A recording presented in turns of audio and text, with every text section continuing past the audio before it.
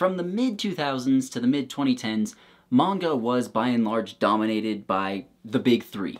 That was Bleach, Naruto, and One Piece. Now, Naruto and Bleach have long ago ended, but One Piece is ongoing, and I think it will continue until the heat death of the universe. There was obviously a lot of stuff in anime and manga outside of these, but their influence was everywhere. You know, they were super heavy action-focused series, they went on for a really long time, there were speeches about the power of friendship, like, a lot of stuff that people tend to think of as stereotypically anime. And, I don't know, I talked about Naruto a few months ago, which you can check out that video if you're curious, and I've been planning a Bleach vid for a while as well, but that one's just kind of gotten sucked into the ether, and I don't know if I'll ever do anything for One Piece. Maybe when it eventually ends I'll get caught up and do something with that, but I don't know for now. But basically, my thoughts on the big three are that they're generally positive, you know? I think they're overall good series, even if there are many criticisms to be leveled at them. But, like I said, their influence was felt far and wide.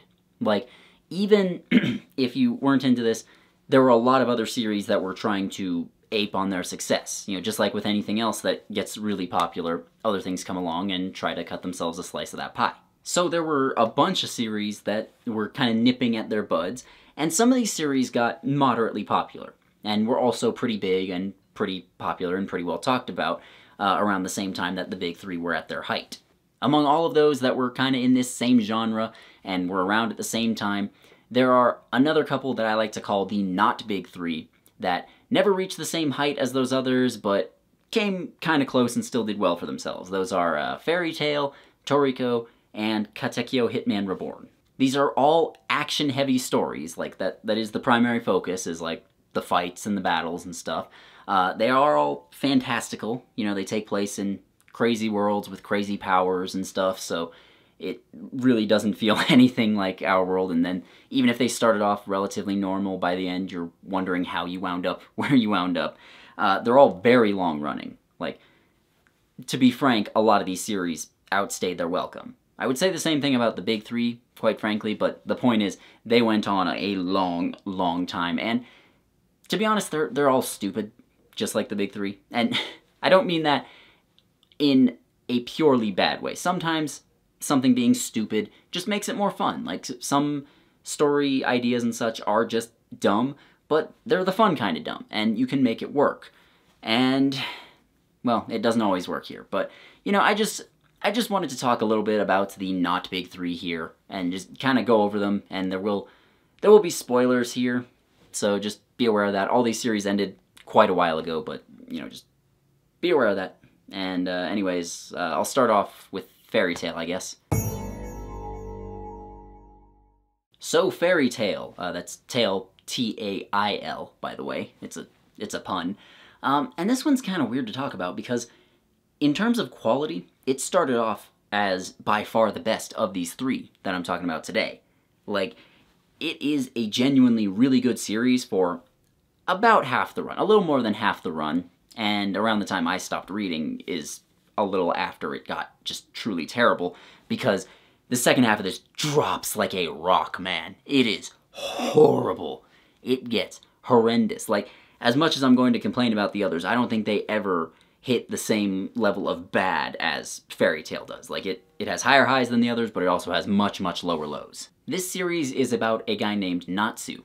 Now, Natsu is a member of Fairy Tail, which is a mages guild, and in this world, mages guilds are just like places where mages all hang out, and then other people, when they need like a job done, they can pay them money, and some of the mages will go off and do it, you know. And Natsu's a member of that, and he's also a dragon slayer. This doesn't mean that he actually killed a dragon, this just means that he learned how to use dragon-style magic, which most humans cannot do. Like, he is a fire dragon slayer, which means fire doesn't burn him, he's immune to it, and he can also eat it in order to replenish his magic power when he needs to, and he can summon dragon flames, which are way hotter than regular fire. It's also kind of about a girl named Lucy, who he meets right at the beginning, and she also joins Fairy Tail. And, I mean, she kind of narrates the story for a while, but she's really not the protagonist, even when it kind of treats her like she is at times. It's really Natsu. So, the first several arcs of the story are just about various jobs that Fairy Tail goes on, or more accurately, various jobs that Natsu and some of his friends who are in Fairy Tail go on. Because, I mean, again, that's what guilds are for in this world. Like, people pay them, they go out and do stuff. And each of these arcs introduces and develops, like, more characters that glom onto them. And that is a good thing, because that means all these characters get focus, and they get proper development, and they get proper depth. Except Natsu. Now, it's kind of implied that his arc focusing on him is going to come later, because we find out pretty early on that, like, he was actually raised out in the wilderness by a dragon, and then one day that dragon just disappeared, and he's been looking for him ever since. But we also find out that there are a bunch of other dragon slayers out there, and all their dragons also disappeared on the exact same day, so we're left wondering, well, how did that happen? What's going on there? And it's just implied that, okay, this will probably tie into the bigger story, and so Natsu's development will come later, but the development of all his friends and everybody, that comes right at the beginning. And so the characters make this worth reading for the first little while. Like, they have surprising depth to them, even the villains in some cases, and it's just nice that they all get focused, and it's not just the Natsu hour with some of his friends kind of hanging out on the sideline. For example, there's a story arc that focuses on Natsu's friend Gray, where they go off to not exactly fight this giant demon thing, but it's been frozen in magical ice, and then the ice is melting, so they're afraid it'll come out and attack people, so they're going to stop the ice from melting. And it turns out that this same demon thing is also what killed Gray's teacher many years ago.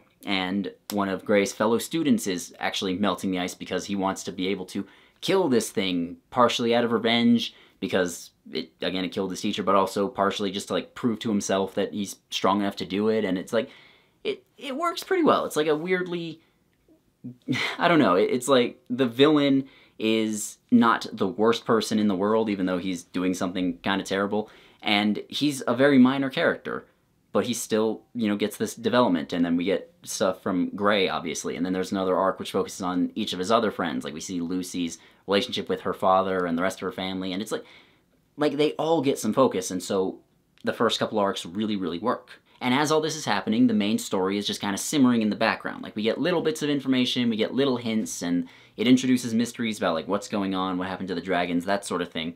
And it works out okay, because, again, the characters and the action all kind of carry it. Then we reach Tenro Island, which I believe translates as Heavenly Wolf Island, but oh man, Tenro Island. So basically the gist of that one is they all go off to this island for, like, a test to become higher, more good mages, that sort of thing.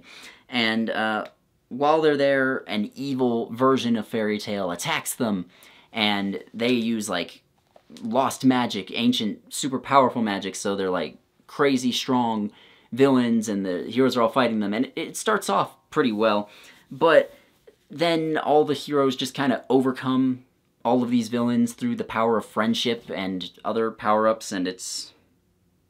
God, it's not good. And that's not even getting started on the plot holes, okay? Like, it's bad enough when characters just defeat someone based on, like, oh, I remember my friends, and then suddenly you can hit harder, but, like, the plot holes make it so much worse. Like, for example, there is one of these villains who can use time magic, and basically she can only use it on inanimate objects, but she can send them really far into the forward, so, like, a rock will crumble to dust, or send it in the past or whatever, but it doesn't work on living creatures. That's the main thing to keep in mind about it.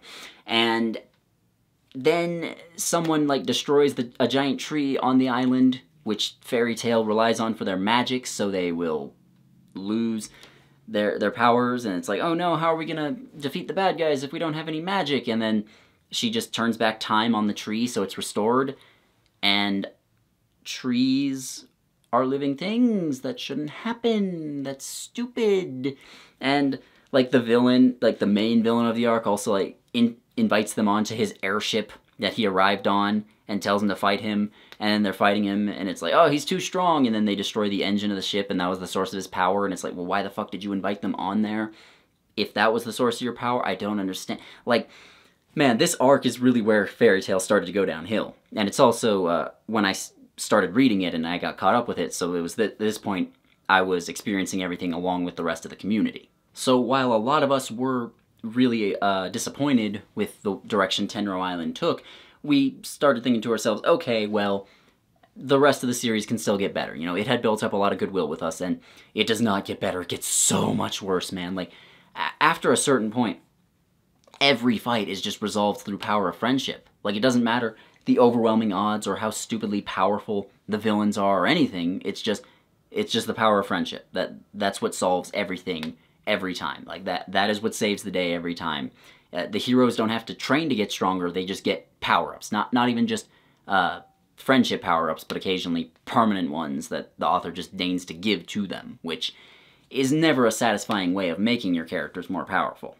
And it brings time travel into the main story, which I hate. It never makes sense. It always introduces plot holes, and this is no exception, obviously. It's dumb. And this just continues up until the end. Like, there are a few nice moments sprinkled throughout, but it continues all the way up to the end. Because like I said, there's one arc after the Tenro Island arc. It's the Grand Magic Games, and I read all the way through that, and then I read, like, the beginning of the next one, and I wasn't interested anymore. Like, Fairy Tail had lost me by that point. But around the time it ended, I did go back, because I was still curious about some of the mysteries that had been introduced, and I, like, looked into them and went, oh, okay, that was interesting. It was nice to get answers to some of my questions, at least. But the characters that were the foundation of this series' success for a long time start to stagnate, and they start to regress, and, like, you realize, like, okay, didn't we already deal with this painful inner trauma that you have? Like, why are we going back to that? Could we at least explore it in a different way or something? And then, like, other characters who have been introduced and, like, they deserve their moment to shine. Like, they just don't get it. And it's just, it's dumb, and the story, while, again, it has a few standout moments, really is not enough to carry it. A positive about this, though, is that the magic is really cool and creative, and I liked it, you know. I mentioned Natsu's fire dragon slayer magic, but there are dragon slayers of other elements, too, like iron and lightning and poison and stuff like that, so they all have very unique abilities and stuff, and I liked that. And then there's stuff like, again, the time manipulation magic, which you can't use on living things except when it's convenient for the story, and that's pretty good. And just, you know, there's a lot of, like, really creative abilities in here. I did like seeing that. Other than that, I don't have much else to say about Fairy Tail. It's like, it's not worth your time, okay? There's some good stuff in there, but not nearly enough to make reading, like, more than 500 chapters of this shit worthwhile. Like, trust me, man. If you really want to read the first couple arcs, go ahead.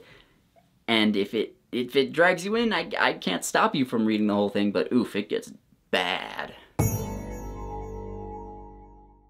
Next up, we have Toriko. And this one is the only one of the not big three that I actually enjoyed all the way through.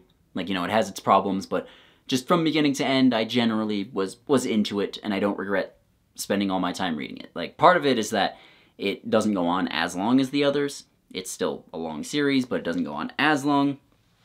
And it also probably helps that the series is split into a lot of smaller story arcs, which all have their own, like, beginning, middle, end. So there is some sense of progression as we're going on. Like, the problem with having a lot of story arcs like that is that the whole thing basically devolves into a series of MacGuffin hunts. So what is Toriko about? Basically, it's about food.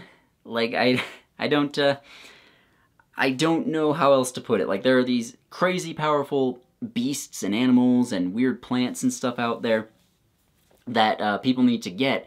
Partially just because, like, oh, they want tasty food, but also partially because if you eat some of this, it makes you super powerful and you can, like, take over the world and stuff, which is kind of dumb, yeah, but, I mean, that's what the series is about, you know? People are often fighting over, like, eggs and plants and stuff. It is kind of dumb, but, like, that's the whole thing about MacGuffins is, like, it doesn't matter actually what they are, it just matters that the characters want it and they're fighting over it. And then there is the main character, who is named Toriko, and he is what's known as a gourmet hunter, and basically there are people that go off and fight these crazy animals to, you know, to hunt them, but they also track down, like rare plants and everything. You know, they hunt down gourmet ingredients. And they use the word gourmet to describe too many things in this series. Like, we have gourmet hunters, and how are they so powerful? It's because they got infusions of gourmet cells in their body, and just, it's dumb. They use it too much. We'll just move that out of the way. But at the beginning of the series, Toriko teams up with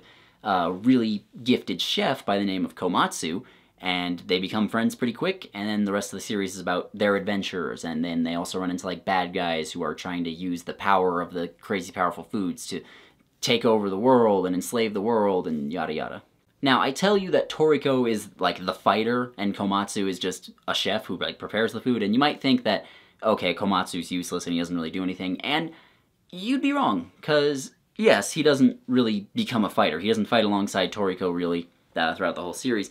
But he is still an integral part of their plans. Like, they do still need him to handle ingredients and stuff in certain ways which Toriko can't. So, again, neither of them's useless, and it is nice to watch their friendship develop and bloom, so I liked that. And, brief aside, I also like how Toriko is an adult in this series. You know, he's like 25 when it starts, which makes him maybe 10 years older than most shonen protagonists. It's beautiful. We never see that anymore. Similar to the beginning of Fairy Tail, the characters and the action are what make this series work. You know, like I said, story, it's a bunch of MacGuffin hunts, it's fine. What matters is that we like the people doing this and we like watching them do it, because it's just cool to witness. You know, so we have a fair amount of variety in characters. Like, you know, there's the crazy old men who are just super stupid powerful because they've been practicing kung fu forever. There's the muscle-bound meatheads like Toriko. There are people with effeminate, colorful hair, but, you know, they're still really powerful gourmet hunters. There's a dude with ripped cheeks in here, so it shows off his teeth all the time. Like, you know, they're different not just in terms of, like, their designs, but also their personalities and everything. And I don't have a whole lot specifically to say about that, but, you know, it is nice to watch them bounce off each other and watch them just be different, you know? So we're not watching a bunch of clones of each other go through all these various adventures. A lot of the beasts they come up against are really crazy, creative, and cool as well. Like, there's a giant horse that eats air. And, you know, every time it sucks in a breath, it sucks in, like, enough air to fill the Atlantic Ocean, they describe it as. Like, it's a stupid amount of it. Or a shark that is also a train that the characters, like, get in and ride around in, which is dumb, but it's like, it's creative and I liked watching it. Or there's a whale with a black hole in its stomach. Just shit like that. It's crazy and out there. And I really love reading about that kind of stuff. Again, I don't have a whole lot to say about it. It's just, oh, it's cool, it's creative. And I did like exploring this world over the course of the series because it's enormous. I mean, they mentioned that only around 30% of their planet is the human world, as they call it. And that's, like, you know, where humans live and where civilization prospers. And then outside of that is the gourmet world, which covers the majority of their planet. And their planet, I think at one point we learned it's, like, about the surface area of Saturn. So it's huge. And even just in the human world, but especially in the gourmet world, which they don't go into until much later in the series, they have, like, these massive forests and oceans and mountains and glaciers and, like, all these kinds of crazy locales to explore. And then there's, like, the ruins of old civilizations and stuff. Like, this world is nuts, and it's huge, and I love exploring it. So yes, that's how I would describe Toriko. Even though it is the best of these, I just don't have all that much to go into about it. Like, it has wild creativity, it has fun fights, it has fun characters. The story's kind of weak, and I can see why it's not talked about all that much these days, because it did end years ago, and at the end of it, I don't think it's, like, worthy of being one of the greatest of all time, but it is a fun read, and I would recommend checking it out. Why not? And finally, we reach the worst. The worst of the not big three. Like, to the point where I don't know why or how this became popular. If you have any theories, let me know. But where do I start? Where do I start with Katekyo Hitman Reborn? Otherwise abbreviated to just Hitman Reborn, or just Reborn. I guess I should start by being fair and saying that it's not 100% awful. There are some good things in here. Like, I read the entire series for reasons I'm still not sure of, but Like, there are some good things in here, but overall, it's a mess. So, this series is about a loser Japanese teenager whose name is Suna, and one day he learns that he is descended from an Italian mafia boss, and he gets superpowers from a talking baby shooting him in the head. If that sounds stupid, that's because it really, really is. To give you a little bit more detail, Suna, the main character, is descended from the head of the Vongola crime family, or one of the previous heads of the Vongola crime family who, after he retired, he just moved to Japan, and then generations later, Suna was born. And the current head of the Vongola crime family does not have anyone to take over for him, so Suna is next in line, and so he sends a talking baby who is also a hitman, whose name is Reborn, and he's supposed to groom Suna into the position so that he'll be ready to take over the family years down the line. And that doesn't sound too strange, but it goes full-on anime when you start seeing Reborn using this thing called the Dying Will bullet. And basically he shoots Suna in the head with that, and then for a couple of minutes, it makes him act as though he's about to die. So, like, whatever he's trying to do, he's like, I'm going to do this like it's the last thing I'll ever do on Earth. So it, like, removes your body's limiters and stuff, and it just makes you 100% determined to go do that. And it temporarily gives him superpowers. That's the all I can say, really, about it. And from that point, it just gets even weirder. So the first 50-ish chapters of this story there's not really a story there.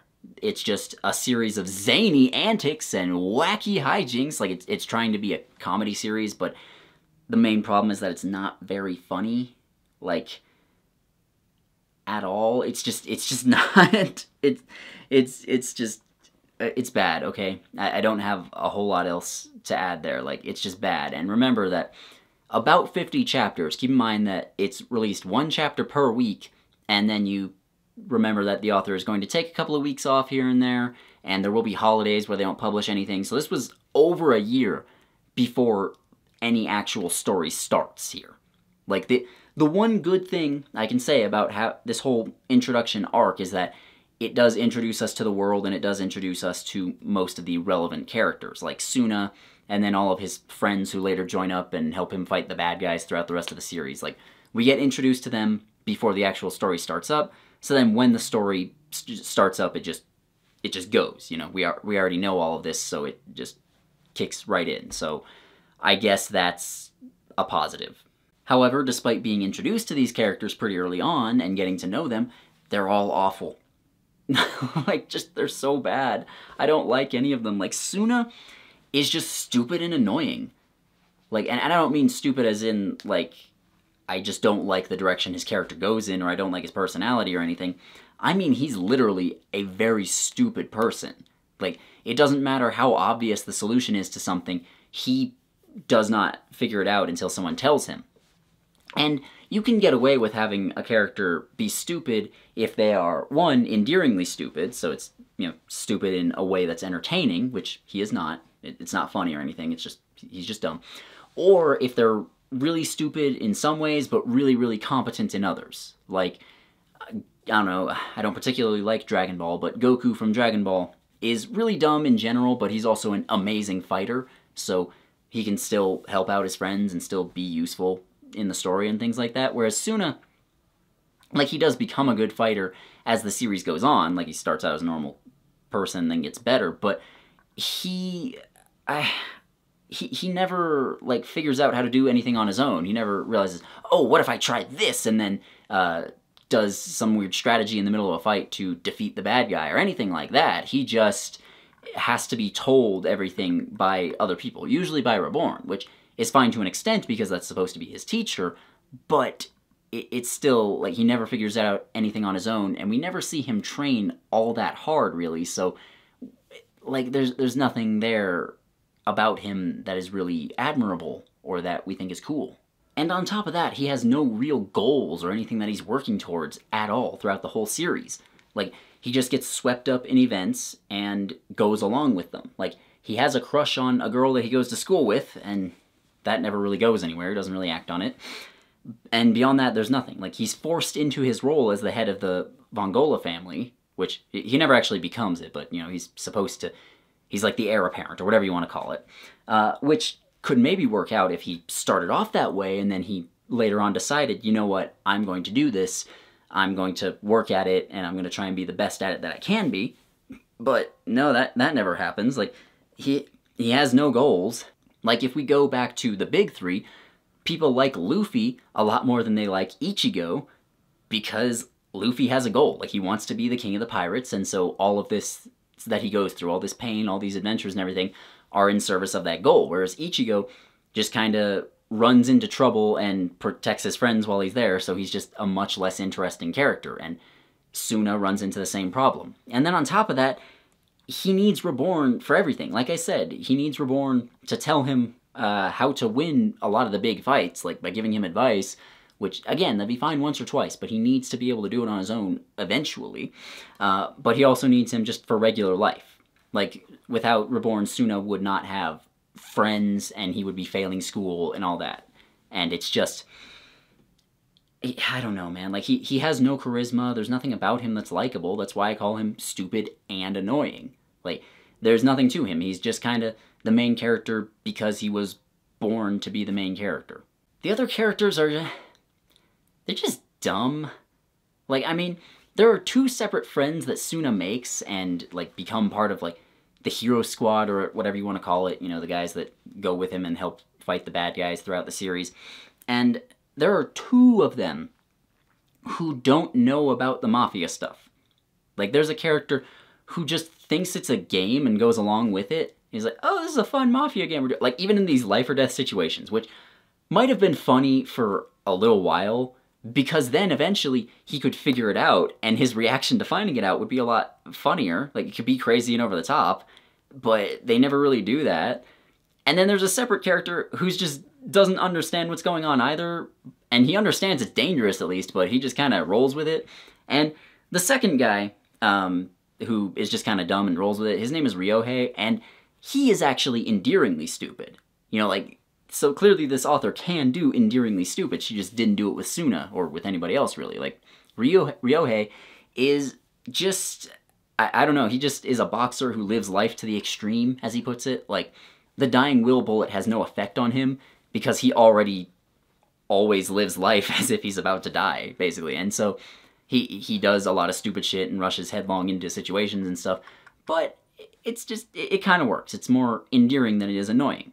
Like, the only really good character here that I liked at all was a guy named Hayato, and there's not much to say about him. He's just, he meets Suna early on, they become friends, and he just is devoted to him. You know, he's completely devoted to helping him become the best boss of the Vongola family that he can, and he's willing to do anything to protect himself and his friends and all that. Like, not a lot to him, but he's not annoying or anything. So it's an improvement. Now, the power system in this series, which is built around dying will, you know, like the dying will bullet, when you're shot with it, it makes a flame appear over your head, and that's referred to as the dying will flame, and that's basically where all of the powers in this series are derived from, and it's bad, okay? Like, you need a good power system when a series is, one, this focused on action, and two, this long. Like, it needs to be good, otherwise the fights aren't going to be very good, and if the fights aren't very good, you have nothing. Like, you don't have anything in this type of series. Like, for example, there's Nen in Hunter x Hunter, which is a very good system. Like, it's deep and complicated, and not perfect. I wish they would do one or two other things with it, but whatever, that's because Hunter x Hunter is overrated. Don't at me. Or there's, like, from something like Rurouni Kenshin, there is just martial arts, you know, they don't have energy blasts or ki or anything like that. They just can somehow become way stronger and faster than a regular person ever could, and so they fight with swords and shit, and it works. It's pretty simple, but there's a lot of flexibility to it. And again, I mentioned this earlier, the magic in Fairy Tail. Like, there's a lot of variety to it, and that's what you need. Like, the power system has to be flexible and broad, and it also has to be semi-hard. As in, like, you know, the way people talk about hard and soft magic systems, it's the same way here. It has to be at least somewhat hard. The reason it has to be flexible or broad is that these are long series, and if everyone was using the same basic abilities, it would probably get old after a little while. Like, if everybody was using water magic and there wasn't much variation on it, then it just becomes, okay, who's better at using water magic? You know what I mean? So, like, you have to have people who can use water magic, and fire magic, and time magic, and ice magic, and, you know, just as an example, all that sort of stuff. And, I mean, a series that does not have a whole lot of variety that later branched out into that would be Avatar: The Last Airbender, because, you know, there's only 4 elements that they can bend, but they have over time introduced stuff like metal bending and lava bending and stuff like that, which does help broaden it, and it helps make the fights not be the same thing every time. And the system has to be at least somewhat hard, because if it's going on this long, then there will likely be power scaling up more and more over time, especially in something like Hitman Reborn, because the main character, Suna, is just a regular person at the beginning of the series, and he just becomes one of the greatest fighters in the world by the end. So we need to actually watch him train and learn to control his powers and get better over time, and the only way you can do that is if it's a hard system where there are some rules and limitations that we understand, and we see Suna work within those rules and limitations and just become better over time. Like, and we don't really get that. You know, there's not a lot of training here. He mostly just gets power-ups at several points, and it's not a very satisfying way of progression. The Dying Will Flame stuff starts off simple enough, because like I said, it just, okay, you will fight as if it's the last thing you'll do, or whatever it is, as if it's the last thing you'll do. And then it chills out a little bit later, because Suna gets, like, these gloves which allow him to control it, so he no longer freaks out and goes Hulk mode when he is infected with the Dying Will bullet. I don't know if that's the best way of putting it. But instead he stays really calm and is just super strong and can fight, which, like, okay, that's fine, but then it just goes completely apeshit. Like, the things people do with this get stupid. Like, we get people controlling gravity, or healing super fast, or shooting out fire, or creating illusions, and teleporting, and time traveling, and just... What? It just feels weird, you know? It doesn't really fit with that foundation you set at the beginning of the series, and I get the feeling that this author did not originally intend for this series to go in the direction it went, nor did she intend for it to go on as long as it did. So I understand why this happened, but oof, man, like, the power system being bad leads to a lot of the fights also not being very good, and, like, I guess if I had to point to one thing other than the characters that makes this series as bad as it is, it would be that the fights aren't very good, and they can't be very good most of the time because of the power system. Now, the story itself, like the actual events and the pacing and the structure of the arcs and everything, is not as bad as you might think. Like, they're not perfect, but I like looking at, the events themselves, like, they're fine. You know, I mentioned the opening arc is bad. Like, okay, there's no story to it, we can just move on, that's fine. But the first serious arc that occurs after all that is about a bunch of prisoners that are escaping and decide to go after Suna and some of his friends because, again, they're working for the Vongola crime family. And it's pretty good. Like, yeah, that's it. It's pretty good. Like, it's well-structured, and by that I mean it starts off with kind of a bang, and you're like, oh, okay, what's going on? Are the heroes in danger? And then, like, it escalates and escalates, and then we get to a climax where there's a big battle and things are resolved, and yeah, it works pretty well. Like, the first fight in this arc is the first really serious fight in the whole series, and it's with Hayato, who's the one character I liked, and it's him fighting an escaped prisoner, and it kind of feels like something that could actually happen in a Mafia story. They just go full anime with it because Hayato is fighting by throwing sticks of dynamite.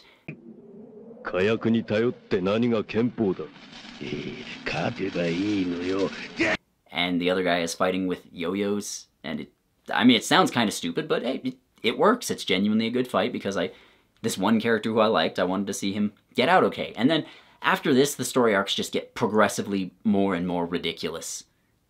Like, at one point, they go to the future.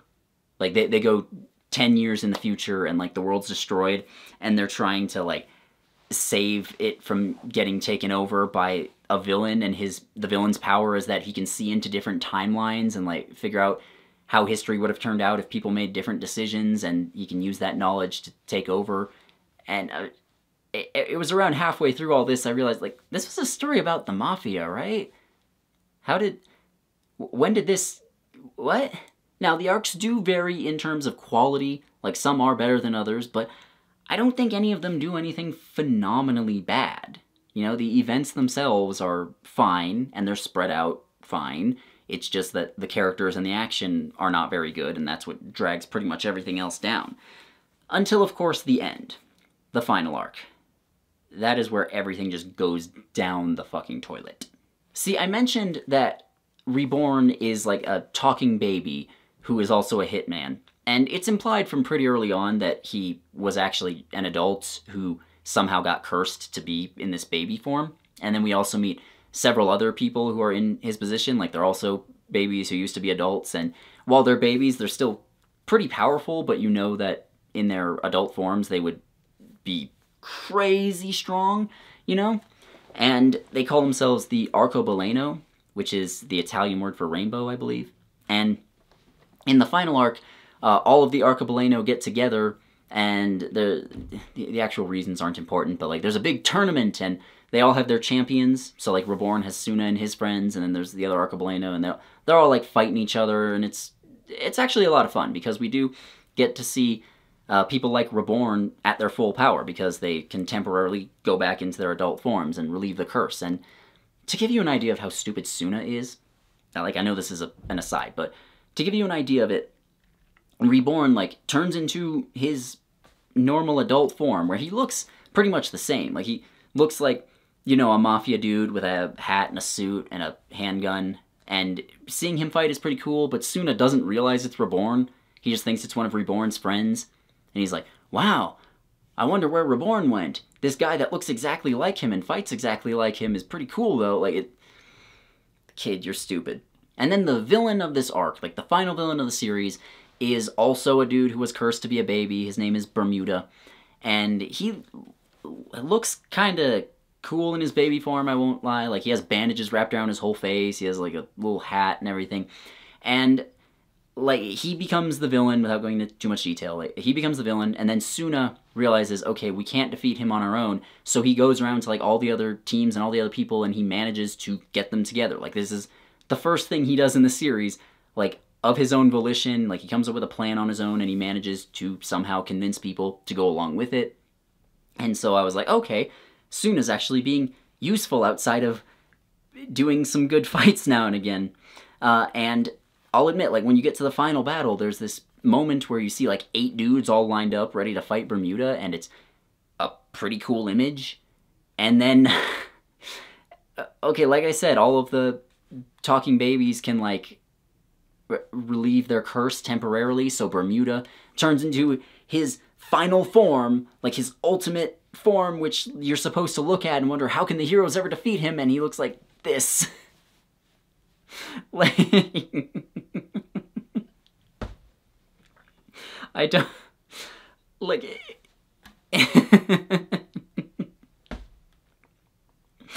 I don't know if I've ever laughed quite so hard at something that was not intended to be funny.